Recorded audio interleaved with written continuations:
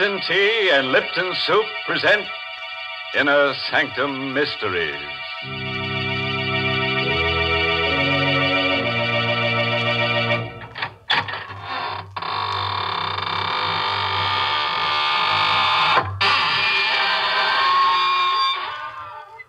Good evening, friends of the Inner Sanctum.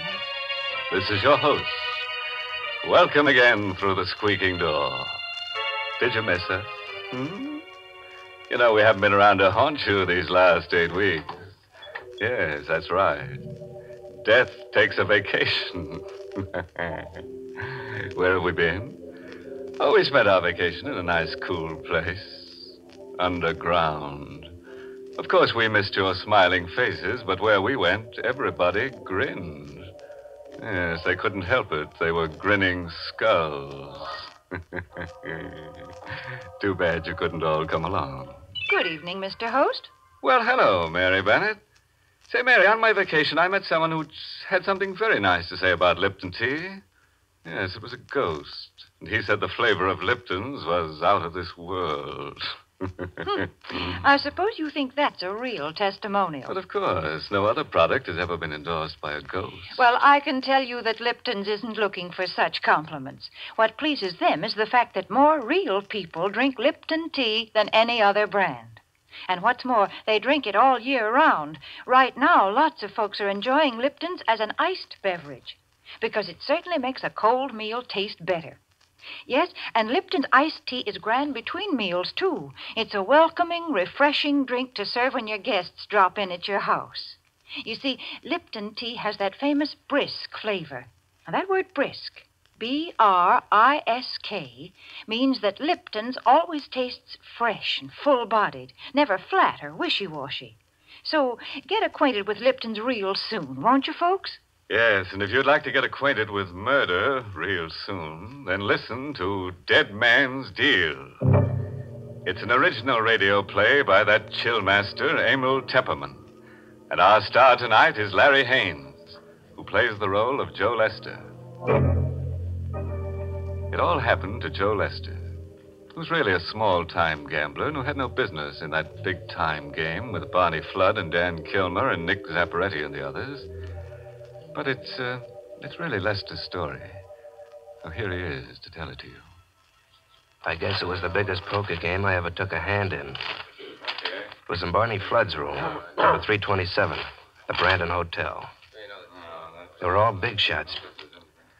I had to play a careful game. I only had about $3,000, and if I didn't nurse it, a single deal could wipe me out. What's the matter, Lester? Playing kind of tight, aren't you? Whatever, Barney. Man's entitled to play his own game, isn't he? Sure. Maybe you don't belong in this one. You need guts for this game. You tell him, Dan. Maybe Lester doesn't know what guts are, Barney. Now, listen, you. Don't try to get tough, Lester. It wouldn't be healthy. Lester saw at me, Dan. Saw because I took his girl away from him. How didn't you, Lester? Suppose we leave Louise out of this, Barney. If she prefers you, that's okay with me. That's mighty big of you, Lester. That's why I hated Barney Flood. He'd taken Louise away from me. And Louise was the only thing in the world I loved. And what was worse, Barney Flood and his man, Dan Kilmer, were laughing at me because they knew I didn't have the guts to do anything about it. And then it came. The hand I'd been waiting for. Dan Kilmer was dealing. Barney Flood opened blind. I opened for 1,000. I dropped. That's me. The others all dropped out. But when I picked up my 5 cards, I found I had 3 aces. This was the way I'd wanted it. Just Barney Flood and me. And me with a strong hand before the buy. Now I'd show him who had guts. I counted out $2,000 in $100 bills and shoved them out on the table. I see you, Barney. And raise you 1,000. Oh. So our little Lester's waking up. Okay, I see the raise. Just the 2 of us, How many cards, Barney? 1. Right. And how many do you want, Big Shot? I'll take 2. Here you are. My hands were a little clammy as I picked them up. I looked at the cards. And suddenly I felt as if I'd inherited the whole universe. I had bought an extra ace. I held 4 aces. Well, big shot, I bought something here. I think it's the winning hand. I'm going to bet the works. Here. All the cash I have with me. 90 grand. 90 grand. I felt the sweat on my hands as I watched him push the money out on the table. 90 grand he was betting. And I had him beat with my 4 aces. But I couldn't see his bet. All I had was about $1,000. Come on, big shot. What are you waiting for? You know I haven't got that much money. You shouldn't be playing in this game, Tin Horn. You're taking advantage of me, Barney. You're trying to show me up. You know I have to drop out even with a better hand. Oh, so you think you have a better hand, eh? Make the bet inside my limit, and you'll see. All right, Lester. We'll see what kind of a gambler you really are. Here. I'll withdraw this 90 grand bet. I'll make another kind of bet. A bet you can see. If you have the guts. Well, what kind of bet? I'll bet my life against your life. The man who loses this deal agrees to commit suicide. For a full minute after Barney Flood made his proposition, the room was so quiet you could hear a pin drop. Barney Flood and I sat facing each other across the table, our closed cards in our hands. These were the biggest stakes men had ever played for. A life against a life. The other players were stunned and frightened by it. They wanted no part of it. One by one, they made lame excuses and faded from the room. Hi, Dan. Only Dan Kilmer was left with Barney and me. Look, Barney, why should you risk your life against this punk's life? This is the way it's going to be, Dan. Lester hates me. Don't you, Lester? Yes, Barney. I hate you. You see, Dan, he hates me because deep down inside of him, he knows he isn't as good as I am. All right. This is the showdown. One of us walks out of this room alive. The loser stays here with a bullet in his brain. Is that okay with you, Lester? Yeah. Yeah, sure, it's okay with me, but I don't want Dan in the room. This is just between you and me. Let him go out before we uncover our cards. All right. But listen, boss. You heard him, Dan. Just the two of us. Okay. Leave your gun here on the table, Dan. I don't like... Do as I say. Okay. Thanks. Now go down to the lobby and wait. So long. I'll be waiting in the lobby. Okay, Lester. There's no backing out now. We'll open our hands. The loser picks up that gun and blows his brains out. This was the minute I'd been waiting for.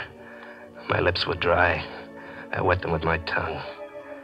Now, at last, I had Barney Flood exactly where I wanted him. Okay, Barney. Read 'em and weep.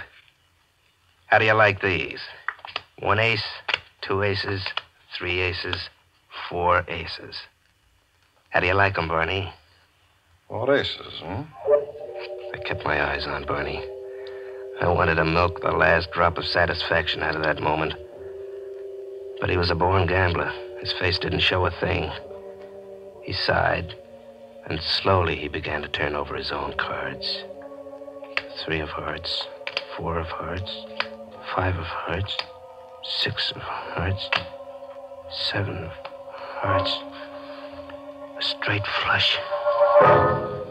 Well, Lester. Straight flush beats 4 of a kind. You only bought 1 card. That's right. I went in with 3, 4, 5, and 6 of hearts. I bought the 7 of hearts. A straight flush, eh? I can't believe it. I've lost. Yes, Lester. You've lost. You've lost your life. And a gambler always pays up. There's the gun, Lester. Go ahead. A gambler always pays up. I curled my finger around the trigger. I stood up and leaned across the table. I pointed the gun at Barney Flood, and I shot him in the head. Now I had to work fast and carefully. I had it all figured out. When I shot Barney, I leaned over the table so the barrel of the gun was close to his head. There were powder burns on his temple around the wound. I wiped my fingerprints off the gun and pressed Barney's hand around the barrel. Next, I turned my attention to the card table. This was important. I left my 4 aces intact where I laid them out. But I changed Barney's hand slightly. I removed the 7 of hearts, replaced it in the deck, and riffled through it. I found the 7 of diamonds. I substituted this for the 7 of hearts. And now Barney's hand was no longer a straight flush. It was an ordinary straight. And my 4 aces were better. So now it looked as if I had won the game. I was ready. I picked up the phone and asked the operator to connect me with the police. Hello? Police headquarters? This is Joe Lester. I'm in room 327 of the Brandon Hotel. Barney Flood has just committed suicide.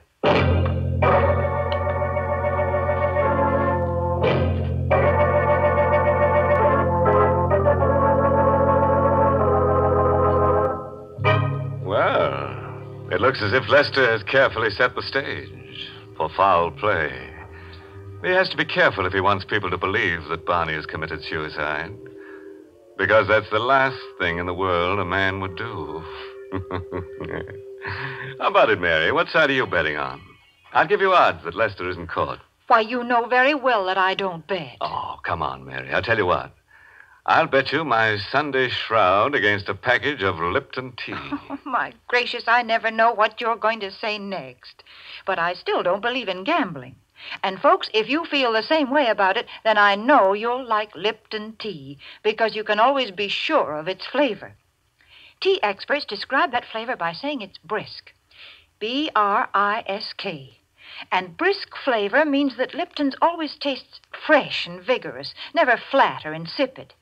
Lipton's is a real experience in tea drinking. That's why I always say that you don't know how good tea can be till you know how good Lipton's is. And now, let's go back to Joe Lester. Let's see if his airtight scheme to make Barney Flood's murder look like suicide goes over with the police. Yes, and let's hope it's not so airtight that it leaves him dangling in air at the end of a hangman's noose. At headquarters, all the players told the same story. How Barney Flood had proposed a suicide bet, and how they'd all cleared out.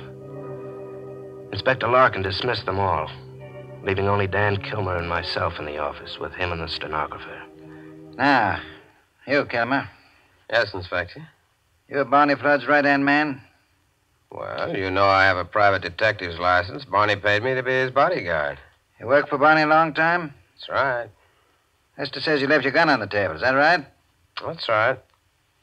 Then I went out. Okay, Lester. It's your story from here. What happened after Kilmer went out? Well, Barney and I uncovered our hands. He had a small straight, but I had 4 aces. You saw the cards lying there on the table. Yeah, I saw them. What happened then? Well, Barney said, well, I guess I lose. He picked up the gun. I tried to stop him, but he said a gambler always pays up. Then he put the gun to his head and pulled the trigger before I could stop him. How do you think of that story, Kilmer? I think he lies. Makes you think so? I can't say. Ah, that's no evidence. Looks like suicide. I'm afraid there's no charge told, John Lester. I wish there was. Hey, you mean I'm free to go? Yeah, sure. Go on. Get out. Dan Kilmer gave me a dirty look, but I only grinned at him. I got up and went to the door. Everything was going my way. I was rid of Barney Flood. I'd committed the perfect murder. And now I was free to go to Louise.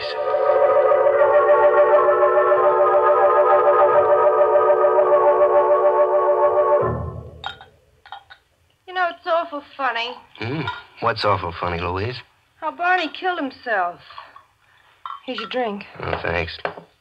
There's nothing funny about it. He lost and he paid off. Yeah, I know, but somehow I can't imagine Barney losing a hand like that. Now, listen, Louise, you stop thinking about Barney. He's dead, see, and I'm alive, and I'm not letting any other man have you. Is that plain? Yes, darling, it's plain. Come here, baby. That's better. Oh. You know, I'm crazy about you. You seem to have changed. You seem so strong. Yeah, you bet. From now on, nothing stops me. You know what? We're getting married tomorrow. We won't wait. I'd better answer the phone. I'll let it ring. No, you better let me answer it. Well, okay, go ahead. But make it snappy, will you? I will, darling. Hello? Yes, this is Plaza 87790. I watched her at the phone. And she was more beautiful than anything I'd ever known. That was the happiest I'll ever be. That one short moment while I watched her at the phone. And then it was over. Yes? Yes, he's here, but... Who is this?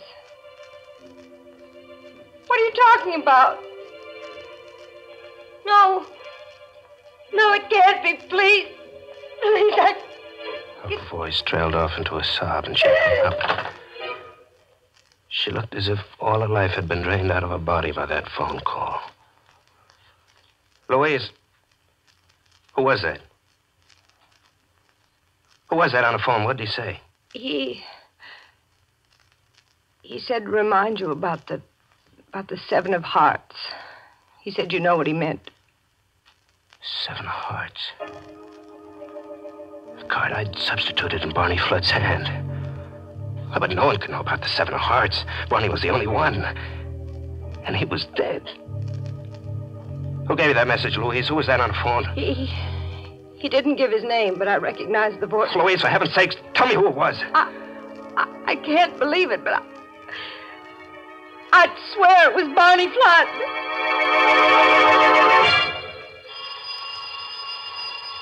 And then the phone rang again. It's the phone again. He's calling back. I'll answer it. Pushed Louise roughly aside. Slowly, I walked toward the ringing phone, almost in a daze, and picked it up. I think I must have been expecting it, because I wasn't surprised when I heard that voice. I only felt numb. Hello, Lester. I'm waiting for you. Outside the house. Across the street. Won't you come out and talk to me? About the 7 of Hearts. 7 of Hearts. He wanted to talk to me about the 7 of Hearts. And he was waiting outside. But who? I dropped the phone and went to the window, pulled back the blind and peered out. At first I saw nothing. And then I spotted him. A shadowy figure standing in a doorway across the street with his hat brim pulled low over his face. And just then a car swept down the street. Its headlights illuminated the doorway, and I got a quick look at the face. There was blood dripping from under the hat brim. I'll never remember how I managed to get out of Louise's apartment. Not the front way. I didn't dare go out into the street with that shadowy figure waiting out there. I stumbled blindly down the back stairs, flight after flight, almost tripping, skinning my hands on the banisters, bruising my elbows, but I didn't care. I wanted to get away from there. Taxi, mister? What? Taxi, mister. A taxi. Yeah, sure. Get going, quick. Sure, but where to? Where to? I didn't care. Anywhere, as long as it was away from here. Home, that was the place. I'd go home and shut myself up and not answer the phone. 17 Glidden Road, quick. Right.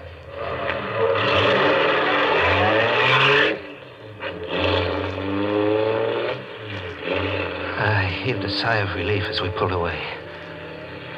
Out of pure instinct, I suppose, I looked out the rear window. Suddenly, the blood began to pound in my head like a thunderous avalanche. Because back there at the corner was that same shadowy figure, getting into another cab, pointing after my taxi. Faster, driver. You gotta go faster. Hey, what's wrong, mister? Look, that cab behind us. $20 if you lose it. What cab? That one, you fool, the cab behind us. Hey, one of us must be nuts. Or maybe you had a couple too many. There isn't any cab behind us. I turned around and looked again. My driver was right. The street was empty as far back as I could see.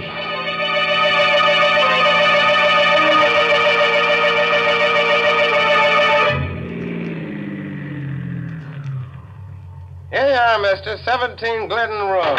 I got out of the cab. I saw that the driver was looking at me as if he thought I was drunk or crazy. My shirt was wet with perspiration. My head began to throb, and everything swam before my eyes. Then a voice began to whisper in my ear like a terrible refrain. 7 of hearts. 7 of hearts. 7 of I hearts. leaned weakly against the taxi 7 cab. of hearts. Through a mist, I looked down the street. There it was. 7 of hearts. Same shadowy figure with a hat being pulled low over the bloody face. 7 of hearts. Walking 7 toward of hearts. me. 7 of Slowly. hearts. 7 Toward of me. hearts. 7 And now of faster. hearts. Coming toward 7 me of faster. hearts. And the refrain 7 ringing in of my hearts. ears. I couldn't 7 stand of it. hearts. I flung myself into 7 the of cab. hearts. I wanted safety. 7 Protection. of hearts. Drive the police 7 headquarters. of fast. hearts.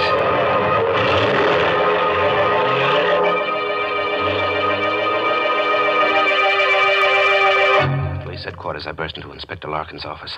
He was in there talking to Dan Kilmer. What's the idea of barging in here, Lester? I got to talk to you, Inspector. Now, what's wrong, big shot? You look all broken You up. keep out of this, Dan. I've come to see the inspector. What do you want? I want protection. You got to protect me. Protect you against whom? Against Barney Flood. He's come back. Is he gag? No, it's no gag. That guy's gone nuts. No, I tell you, Barney Flood's come back. At first, I thought it was a phony, but now I'm sure it's Barney Flood. How do you know it's Barney Flood? Because... I stopped short. I'd almost said too much. I couldn't tell him about the 7 of hearts. I couldn't tell him why I was sure it couldn't be anybody else but Barney Flood. Get out of here, Lester. I've got no time to waste. But you've got to assign an officer to protect me. I'm afraid to go home. Look, Lester, I think you're going nuts the way Dan says. If I assigned an officer to you, everybody'd say I was going nuts, too. Signing a cop to protect a man against a ghost. But I insist. Get out! Look, Dan, will you help me? What? Oh, me? What, you're not working now, are you? No, I lost my job when Barney died. Well, look, how about a job? Working for me, protecting me, huh? Against a ghost? Against Barney Flood's ghost? Oh, what do you care as long as I pay you? Okay, Lester. You've hired me. Good. Come on, then. Come home with me. I want you to sit up with me all night, huh? Dan Kilmer came home with me. And we sat up, whiling the time away, playing two-handed poker. My deal, Lester. Yeah, sure. So you're really scared, huh, Lester? Don't laugh at me, Dan. You'll be scared, too, if you'd seen what I saw. You mean, like the guy with the blood on his face? How'd you know about that? And the telephone call about the 7 of hearts? The 7 of... I figured that stuff would sort of get you on edge. What do you mean? I mean that I'm the one that planted that man outside Louise's apartment. That was me on the telephone. You? Sure. That cab driver was my man, too. I had him planted out in back of Louise's house. He was waiting for you to come out the back way. You see, Lester, I had you figured right. Every move. You did all that? What was the idea? I wanted to get you right here. Like this. Afraid of your own shadow. What? What for? Pick 'em up. Picked up the cards. I stared at them. It was 4 aces. The same hand I'd held with Barney Flood. How would you like to make a little bet on your hand, Lester? Against mine. Say, your life against my life. What do you mean? Don't you get it yet? Here, I'll turn my cards over for you. See? 3 of hearts, 4 of hearts, 5 of hearts, 6 of hearts, and the 7 of hearts. You see, Lester, my hand does have the 7 of hearts in it. So did Barney Flood's. Before you took it out. How do you know about the 7 of hearts? For a long time, Dan Kilmer didn't say anything. He just sat there, looking at me. Then he got up. He took out his gun, laid it on the table. Then he went to the door. How did I know about the 7 of hearts? You see, Lester, I dealt the other hand, too.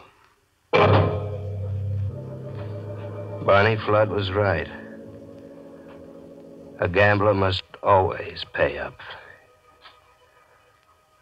The gun is ready on the table. And now, I'm ready too.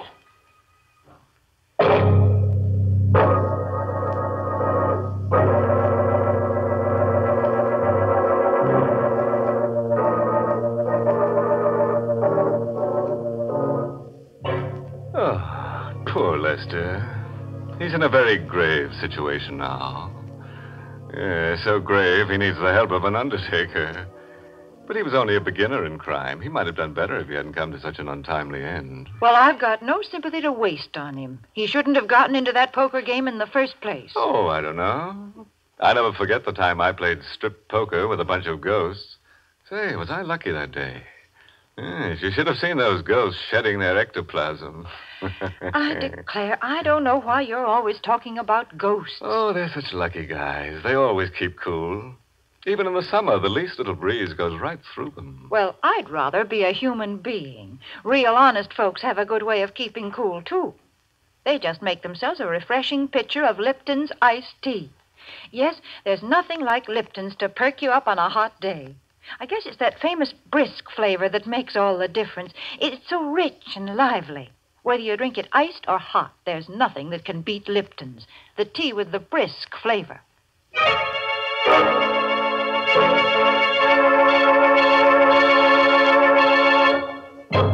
And now a word of advice. You can't afford to gamble with death because the loser never gets a chance to stage a comeback. And what's more, friends, if all the corpses on this program were laid end to end, they'd be a lot more comfortable. Oh, by the way, this month's Inner Sanctum mystery novel is Puzzle for Wantons by Patrick Quentin. Yes, and next week's Inner Sanctum story, directed by Hyman Brown and brought to you by Lipton Tea and Lipton Soup. Next week's story is going to blow the tubes in your radio. It's about a beautiful woman who marries a dead man. Now, there's an unusual romance. And this graveyard Romeo has second sight and always knows who's going to be murdered next. Well, of course he's got second sight. He lost his first sight when he died, see? Now it's time to close the squeaking door until next Tuesday. So, good night. Pleasant dreams.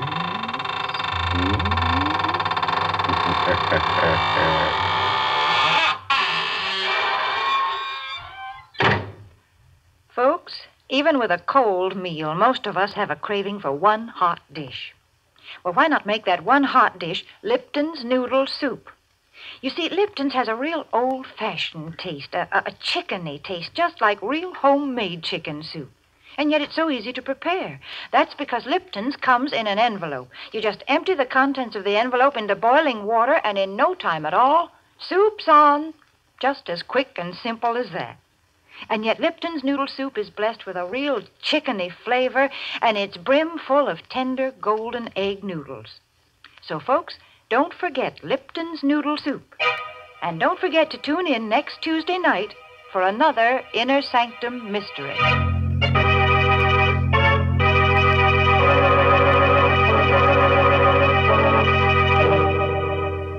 This is CBS, the Columbia Broadcasting System.